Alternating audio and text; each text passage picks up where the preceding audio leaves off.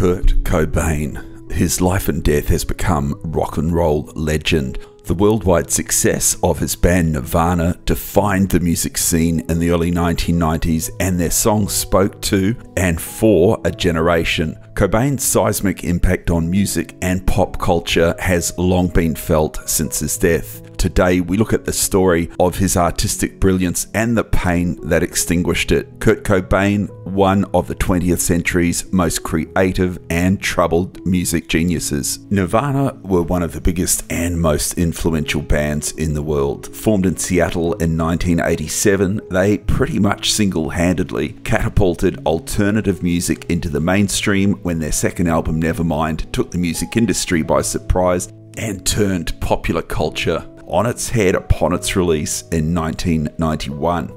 Kurt Cobain had a generally happy childhood until his parents divorced when he was just 9 years old. After that event, he was frequently troubled and angry, and his emotional pain became a subject of and catalyst for much of his later music. As a teenager, he moved between various relatives' houses, stayed with friends' parents, and occasionally slept under bridges while he began to use drugs and take part in petty vandalism as a form of teenage rebellion. Cobain was musically inclined from an early age, and in the mid-1980s he began to play with members of the local sludge rock band the Melvins, who would themselves go on to earn a measure of national fame in the 1990s. In 1985, he created a homemade tape of some songs with the drummer of the Melvins that later caught the attention of local bassist Chris Novoselic. Cobain and Novoselic formed Nirvana in 1987 and thereafter recruited a series of drummers to record demo tapes with them and play small shows throughout the Northwest. One of the group's demo tapes found its way to Jonathan Poneman of the Seattle independent record label Sub Pop, which signed the band to produce its first single Love Buzz in 1988 and its first album Bleach in 1989. The album had a unique and soon-to-be signature sound that mixed the rawness of punk rock with pop hooks, and the group soon became a target of major record labels. With new drummer Dave Grohl, who joined the band in 1990, Nirvana released its major label debut Nevermind in 1991, which featured the hit single Smells Like Teen Spirit, and it became the first alternative rock album to achieve widespread popularity with a mainstream audience. Nevermind catapulted Nirvana to worldwide fame, and Cobain came to be hailed as the voice of his generation, a title that he was never comfortable with. Courtney Love and Kurt Cobain. There are varying reports that they briefly met in 1989 and 1990, but were officially reacquainted in 1991. Nirvana was at its peak, and Cobain was confused and depressed with the meteoric fame that came with his music. When Love re-entered his sphere, she had allegedly pursued him with dogged determination, and according to numerous sources, was the one who introduced him to heroin. Their courtship was intense and brief. After 4 months of dating, Love was already pregnant with their daughter when they decided to wed in Honolulu, Hawaii on February the 24th, 1992. The bride wore a dress previously owned by Hollywood actress Frances Farmer, while Cobain wore green flannel pajamas. After the wedding, Cobain went into a funk. Despite Nirvana's soaring popularity, the frontman had no desire to tour and further retreated into himself. The following year, Nirvana released its final studio album, In Utero, in which Cobain railed against his fame. Cobain had long suffered from depression and chronic stomach pain. He treated his issues with drugs. Cobain was a frequent user of heroin in the years after Nirvana's breakthrough, and he took a variety of painkillers in an attempt to numb his constant stomach agony. In March 1994, he was hospitalized in Rome after overdosing and slipping into a coma, and nearly died after mixing champagne and the drug Rohypnol. The public was led to believe that the coma was induced by an accidental heroin overdose, since Cobain had a well-known problem with the drug. Hey, if you're enjoying this video, make sure you give it a like and subscribe to remember this if you haven't already. Click the bell icon to stay updated on all of our latest content. Although Cobain stated in a 1991 interview that he didn't believe in guns, the officers confiscated 4 from his possession. As his wife and friends watched him spin out of control, they attempted to intervene. Cobain mostly ignored their concerns but reluctantly checked into a rehabilitation clinic in Los Angeles at the end of March.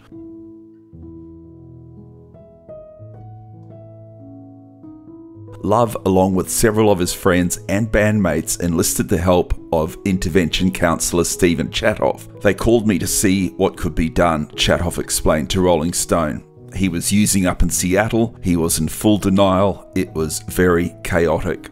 They were in fear for his life. It was a crisis. In late March, Love, Nirvana's Chris Novoselic and Pat Smear, along with several other friends, went through with staging an intervention at Cobain's home. During the meeting, Love reportedly threatened to leave Cobain, with whom she shared daughter Frances Bean, and his band also issued an ultimatum of breaking up the band should he not agree to seek treatment at a rehabilitation facility. Several days later, Cobain would do just that, but first he paid a visit to his friend Dylan Carlson, who also participated in the intervention at his Seattle home on March the 30th. Citing problems with trespassers on his property, Cobain asked for help in securing a firearm. He seemed normal, we'd been talking, Carlson later said, plus I'd loaned him guns before. Cobain gave Carlson $300 to buy a 20-gauge shotgun and a box of ammunition from Stan's gun shop.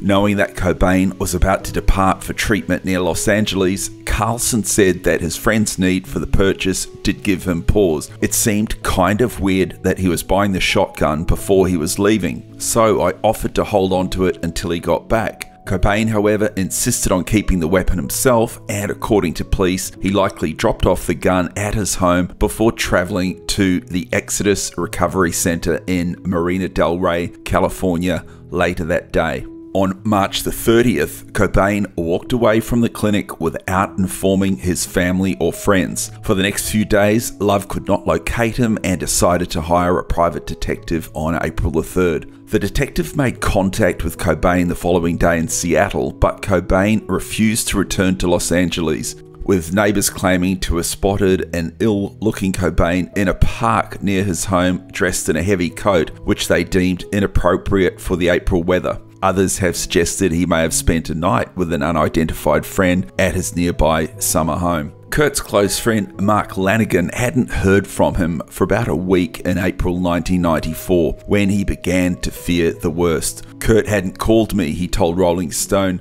later that year. He hadn't called some other people. He hadn't called his family. He hadn't called anybody. I had a feeling that something real bad had happened. Lanegan's intuition proved to be correct.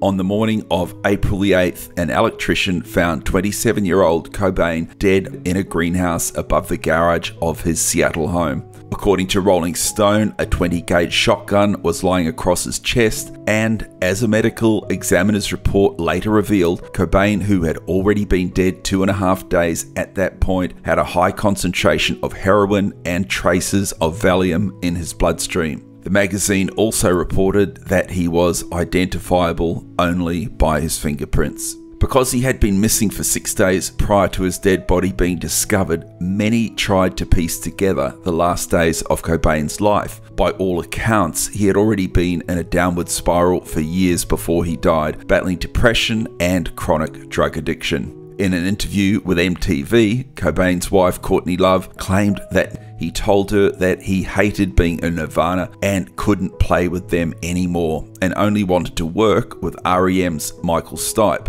All things considered, his loved one's alarm reached a fever pitch. She also said that her husband left a note in red ink that she read from at a Seattle memorial service. The loss of the talented musician remained unimaginable for his adoring fans, as well as all of those who knew him personally. I remember the day after that, I woke up and I was heartbroken that he was gone, Nirvana drummer Dave Grohl later recalled. I just felt like, okay, so I get to wake up today and have another day, and he doesn't. Kurt Cobain was never able to quell the inner demons that stemmed from his lonely youth, nor could he embrace his newfound celebrity, which he felt delegitimized his music. His world was caving in on him, and he couldn't take the pressure.